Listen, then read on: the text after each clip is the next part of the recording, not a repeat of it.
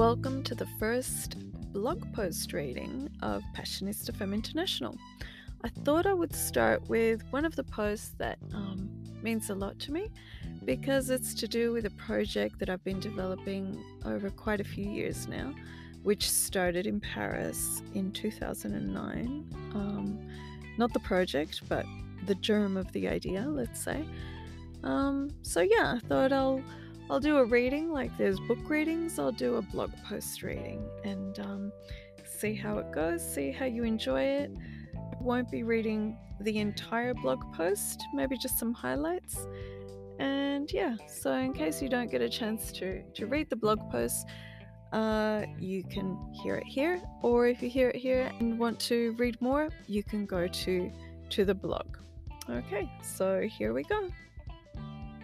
It's no secret to those who know me that my first trip to Paris in 2009 transformed my life on a personal level, which then led me to change my circumstances on an interpersonal level. As a result, I ended my 17-year relationship, divorcing my husband of 14 years, and starting life again as a single mother, raising 4 children. Not an easy decision to make, much less after having been a stay-at-home mum in Melbourne's eastern suburbs.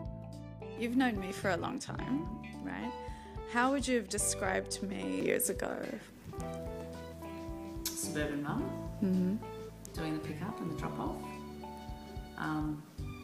This energy inside waiting to come out.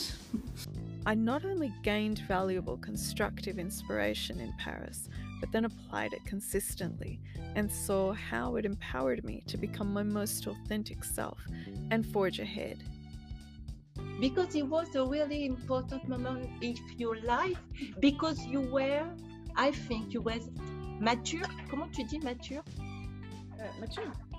You were ready? Yeah.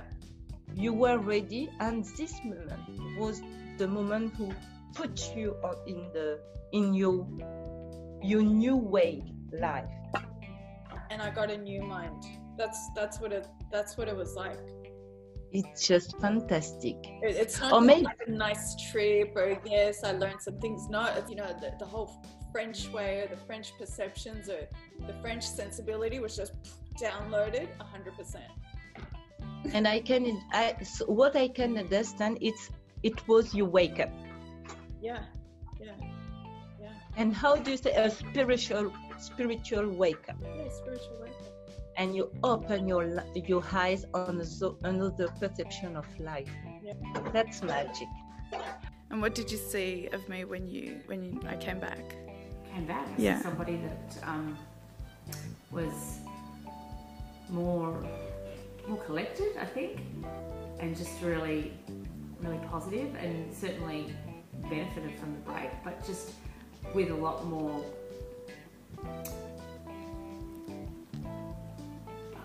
understanding of yourself and what direction you wanted to go in.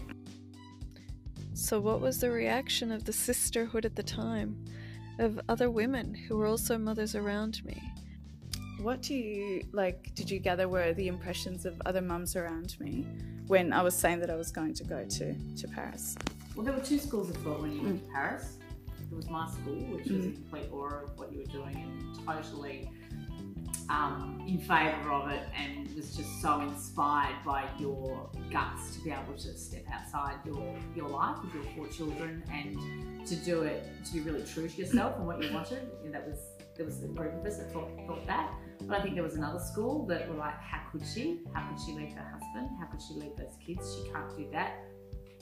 And I think it was really interesting how, the concept divided, really, didn't it? And I think it really set everybody apart as to where they're coming. I mean, the school that were with me, we were just so proud of you and so excited for you, excited that you would do something like that. And I have told your story countless times to other people. Why? Because it's inspiring. Why? Why is it inspiring? Because you took 4 weeks out of your life and you went to Paris on your own and you didn't know anyone because you told me that you wanted to feel again, you wanted to be excited by the things that you used to be excited by. You needed to miss your family and you needed them to miss you.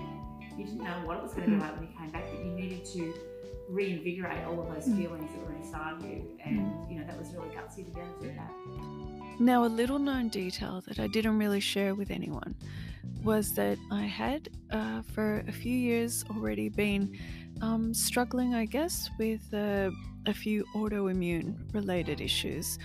And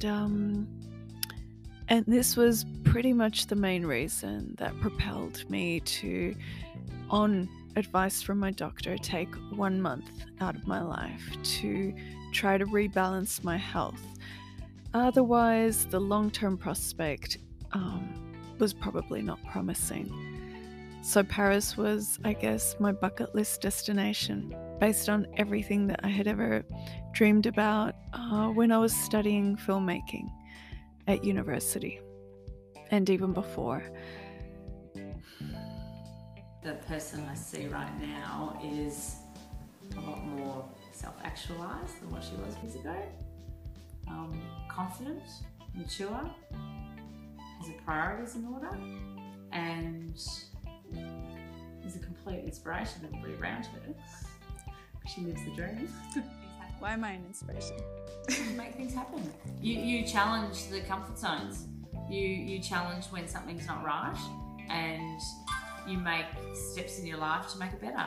So what would you say would be, for example, one way that as women that are mothers, you know, we can help to support each other better so that we can, you know, then be better in ourselves and then be better, you know, in our families? What would you we could be a bit more aligned and well. We could be a bit more encouraging to one another, you know. Oh, you're going to Paris, Louina? That's fantastic. How amazing. How amazing that you're doing that. You're so brave. I really encourage you. Is there anything I can do to help you get there or help you where you're going? That's what sisterhood would do. We wouldn't say, oh, you can't do that. We wouldn't go gossip behind your back and say, actually, your husband for 4 weeks first for children. It's outrageous. But she thinks she's so important. Poor him. At one point, I had 3 children in nappies and breastfeeding 1. And these are people who complain, you know, they've got 2 children and they can barely cope. I got 4 kids. I don't have to explain or, you know, anything. You come live in my shoes for, you know, 1 day and it's like, then you'll see what it's like. For no childcare in 12 years. Or let me do something for you that will make it easier when you're gone so you can take that break. You know, you help one another out. And it's kind of gone a little bit. We've got a bit competitive and, you know, she's got, I haven't got sort of thing. So it's the ones that aren't doing anything to really inspire their own lives that then can't be happy for someone else. Yeah. Of course, I noticed the reaction of other women around me, of the other mums. But rather than be offended by their sudden, slightly hostile attitudes, I decided and realized that what had happened to me could help transform the lives of other women. And since my background had been in filmmaking, I thought this could make an amazing documentary. If I help to translate my experience and share it with other people, it might help to address so many of the issues that are underlying the reality and the experience of motherhood in Australia. And I think the other people could find something who can reflect in us, and just maybe they wouldn't be agree with all our thinkings, ideas, but maybe they can just catch one of them and think about it and just build his way on this idea, maybe. That's right. So it will be nice. That's all it takes. With this in mind, I set about identifying precisely what had happened to me and why it had the effect it did. This involved a brutally honest self-reflection and self-correction. I then researched and read, delving into French history to decipher and construct the reason for Parisian women's mysterious je ne sais quoi, until I put enough dots together so that I could say, maintenant, oui, je sais quoi. Now I do know what. I spoke with several hundred women of all backgrounds and ages in France and Australia on topics I believe to be relevant to contemporary women's experiences. I researched Australian women's history to gain an understanding of subliminal links between present and past attitudes and feeling. Out of my own pocket, I put together a small budget to start creating a film trailer for funding purposes, which admittedly took a while considering that the camera hire and travel was considerable cost at the time for me. Not to mention having to fit all of this around my kids' needs, their schedules. I then interviewed and filmed women in Australia and France. Slowly, this idea, which started based upon a lightning bolt experience and revelation in 2009 in France, blossomed into something more substantial, which I in fact strongly believe will help improve the lives of many women and entertain them too. And that's exciting because the perspective I'm coming from for this film hasn't been done before. I am quite confident that it will open people's eyes up to new visions and models that they can apply to themselves. I understand. You know? Because that's because we are all connected, and we have all another perception of reality. Before to think about it, and before to realize this way, before to come to Australia, and you bring me this perception too. Yeah. We are I believe now we are living in the same plan, but in different reality, because we have different experiences, we have different perception of life, and so we can't feel the thing in the same way. But all of us, we are connected around you and your perception of life and your different perception of life, because I understand now you don't have only one perception of life, but you have a multitude, how do you say, many perception of life. So all of us can be connected. It's what feels natural. It's just what feels natural. There's not just one way to be. Yeah. You know? But it's natural for you, but not for everyone. You know? Everyone think about them and their life and their own family and their own family. But you think about everyone and want everyone connected together, to think together, and that's the way people build something together. The people who I interviewed and who generously shared their time, experience, and wisdom with me, I'll be forever grateful to them.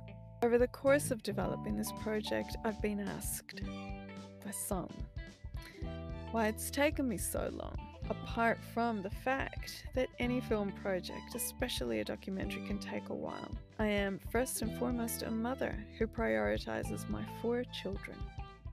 If I had a nanny or a housekeeper or a chauffeur, things might have been different. And for all the talk in mainstream media about the importance of supporting representation of women by women, a sector which continues to be underrepresented due to the responsibilities and limitations involved in raising children, are mothers. How are we supposed to fulfill our dreams and potential, which we worked hard toward, if then once we're in the role of motherhood, the odds are stacked against us? Especially single mothers, especially those trying to make a path for themselves in the media. I was a single mother for 5 years after ending my first marriage. Not an easy thing. Not to mention those of us who are of non-Anglo-Saxon background and never even hear accents on mainstream Australian TV. Yet we too want to make a presence and communicate our perceptions and lives. So how do we tell our stories, share our perspective, and break through cliches of non-representation on screen? Regardless of the pace of this documentary's progression, I've continued developing it alongside finalizing a divorce, rebuilding my sense of self, taxi mum runs of school drop-offs and pickups, housekeeping, home and feeding 4 growing boys, dealing with health issues, attending medical appointments, school excursions, birthday parties, play dates, endless laundry, cooking, driving to and fro, tutoring lessons, and more. and then getting remarried, being as attentive a mother as I could be at every time that they needed me, providing firm yet loving guidance and indulging them when I was able to, doing all the parenting solo with a 2-day breather once a fortnight as they would spend time with their dad. Sure, piece of cake. Get a film done and dusted. Oh Lord. As one mother said to me when I was interviewing her for the trailer, motherhood is the hardest thing I've ever done, including kicking cancer's ass. This is how 5 years flew by as a single mother. Yours truly, trying to do her best to balance family with life, until I met a wonderful man who became my best friend, and after 6 years we got married.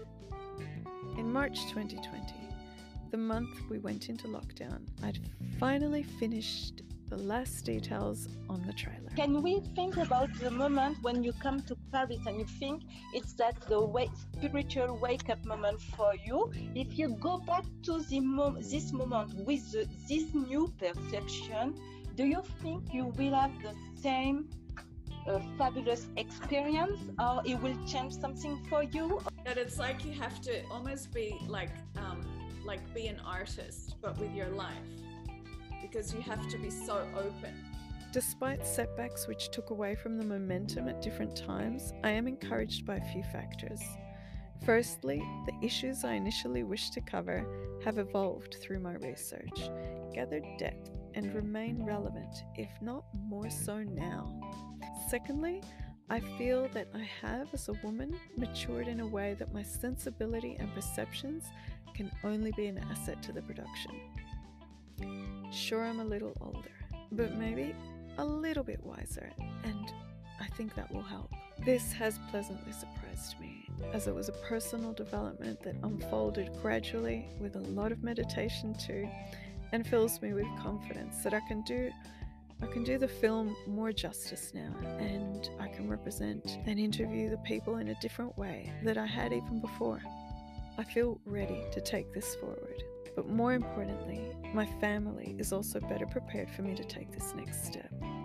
With 4 children over the age of 16 who have now more independence and flexibility, the juggling game and family duties continue, but the dynamic has changed compared to when they were younger. I'm looking forward to seeing what this next stage brings. I remain 100% committed to telling this story and helping to inspire women and men to find new ways to create more happiness in their lives, as I did from Paris. I hope you enjoyed listening to the blog post reading with the surprise guest recordings that helped capture the moment and give context to my experience so far. If you're a woman in France or in Australia and would like to share your experiences with me, to do with the reality of life there, please feel free to reach out to me on the blog contact section of Passionista Femme International.